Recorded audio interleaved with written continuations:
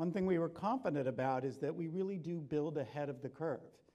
I mean, we build, for anticipated demand over a long arc. And I think that's something people should remember as we implement these new programs and new build projects, because that's an important part of resiliency, whether you're really running ahead of the curve.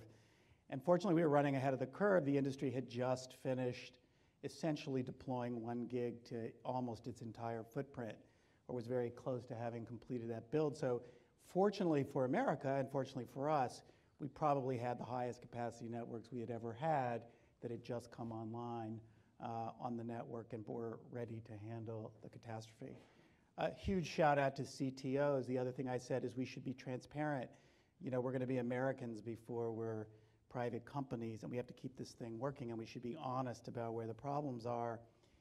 We asked the CTOs to stand up a dashboard in which we would publicly record every single week what the congestion demands are, what the problems were, what the issues were.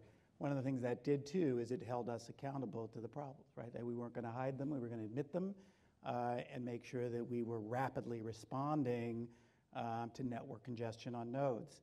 I think it's a reminder that these aren't garden hoses that you dig a hole in the ground, drop the hose, and you're never going to worry about again. It takes a massive amount of daily management to keep these networks viable, functioning, reliable, and more importantly, when something goes wrong, to be able to rapidly repair it. We learned that having the capacity to surge quickly to fix congestive nodes was important.